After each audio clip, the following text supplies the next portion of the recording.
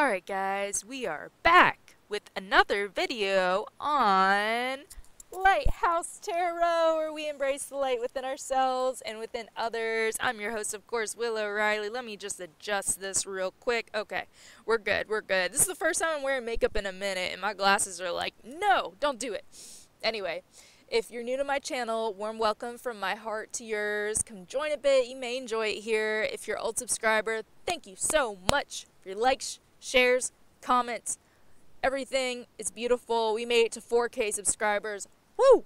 Go us. We're amazing. Yes. But yeah, in this video, I'm going to be talking about 3 ways that a Pisces, sun, moon, or rising likes you. And I got the tea on this because although your girl is an Aquarius, I'm actually on the cusp of Pisces. Yes, my birthday is February 17th. I'm very, very close to the Pisces, the March. I think I believe like February 15th is the cutoff for Pisces March, Pisces and Aquarius. But yeah, so the first sign that a Pisces likes you is they're going to be very romantic, but in a secretive way.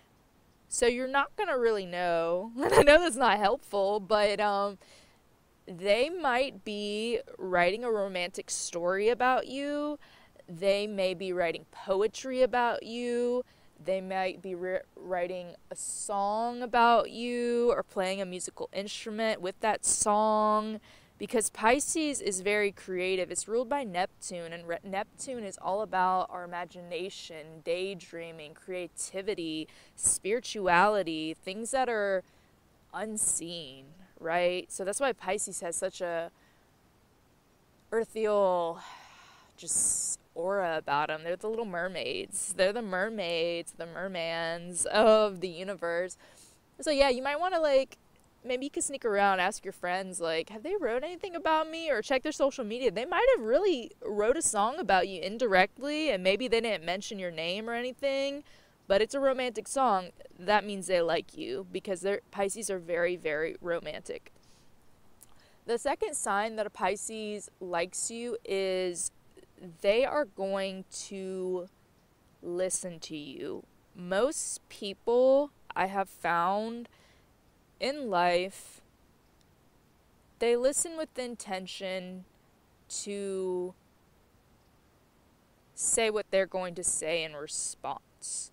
Or rather, they listen with the intention of a problem solver to fix. And both are fine and okay, but when you're in your feminine energy, and Pisces is a water sign, so that is feminine, and even if you're not a Pisces, if you work on your feminine energy, you'll realize that you're more receptive than you used to be, and you will listen just for the sake of listening, and sometimes you don't even have to respond. And sometimes you can tell somebody, I don't quite understand what you're going through or what you mean by that, but I'm here to listen and learn. And that provides a safety with that person you're talking to. So when a Pisces really likes you more than a friend, they will listen to you. Now, don't take advantage of that. Don't make them your therapist. You need to go to therapy one-on-one.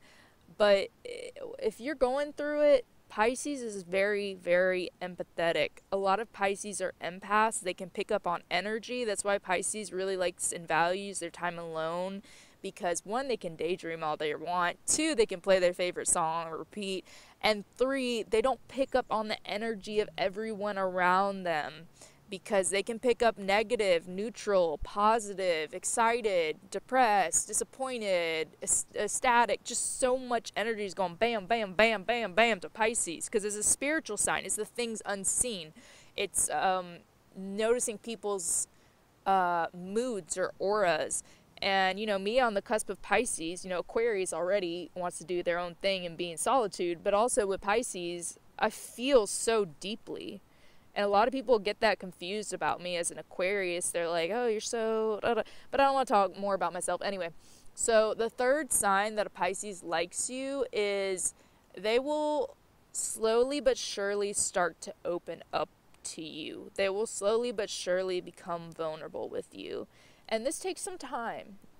As I say with any zodiac sign, you want to start out as their friend first. any human being, regardless of their zodiac placement, start off as their friend first, because you want to know if you actually like the dude or the girl or the they them.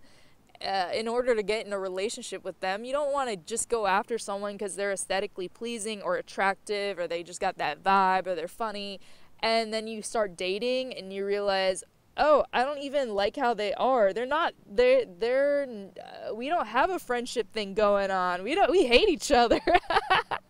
You want that person to be your best friend, right? Especially if you are dating with the intention of marriage, of course.